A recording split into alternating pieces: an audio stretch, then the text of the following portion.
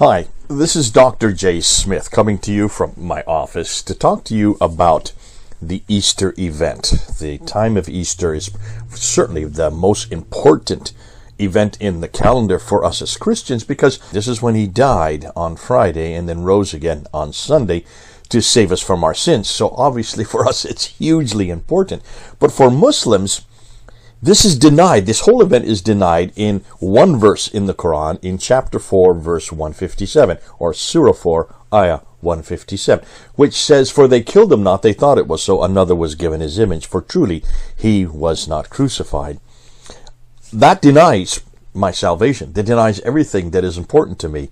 And so that's why I want to zero in on that verse, because if Christ did not die, then I'm damned. And I have 5 different problems with that verse in the Quran. Let's start with the internal problem, internal to the Quran itself, because the Quran cannot decide on whether or not Jesus did or did not die. In chapter 4, verse 157, it's very clear he did not die. He was not crucified.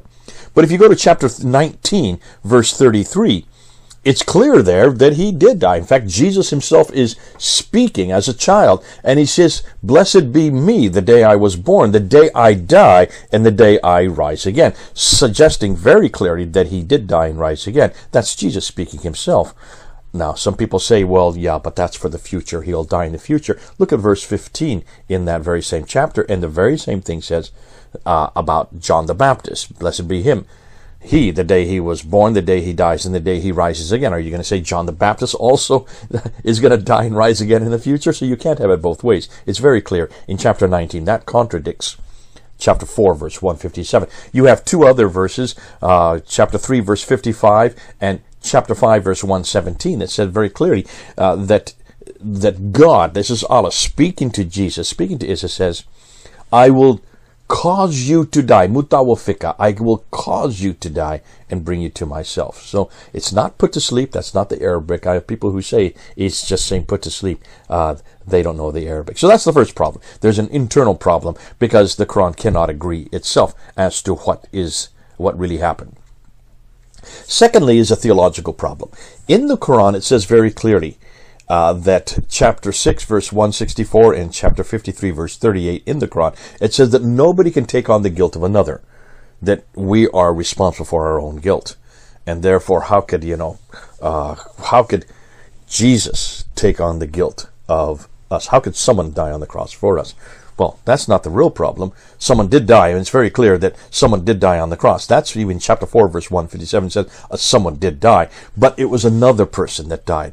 So that person is taking on the guilt of Jesus. There's another contradiction there. How could you have another person? How could Allah, as Muslims say, take the image of Jesus, put it on another person, and let that man die in Jesus' place? That is a theological contradiction because it confronts chapter 6, verse 164, and it confronts chapter 53, verse 38. That's the second problem. Number 3, the historical problem. Historically speaking, the chapter 4, verse 157 stands against history. Historically speaking, it is very clear that Jesus did die. We don't have to go to the Bible itself to find that. Go outside of the Bible. Look at other historians of that time. People like Phlegon and Thales, these 2 Greek satirists who were having a debate in 52 AD. So this is just 20 years after Christ died. They were debating about the death of Jesus, and they were mentioning that when Jesus died, the earth shook and the sun went dark, which supports exactly what we see in the Matthew account. So here you have 2 Greek satirists who agreed that Jesus did die. That's Greek. Oh, what about Tacitus? Tacitus was a Roman historian, hated Christians.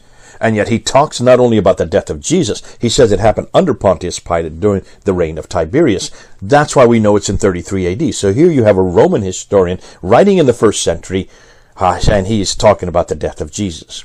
That's the second testimony. Oh, hold on. What about Josephus?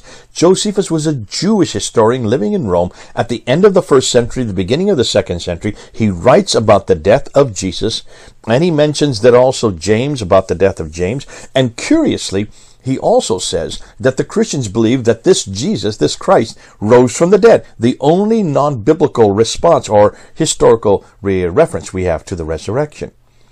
So you can see, as far as the historians are concerned, every historian believes and knows that Jesus did die. That's not in doubt. Only the Quran does not support that, which shuts down its historicity. That's the third problem. The fourth problem is an even more difficult, and that is the eyewitness account. Not just the historical account, the eyewitness account.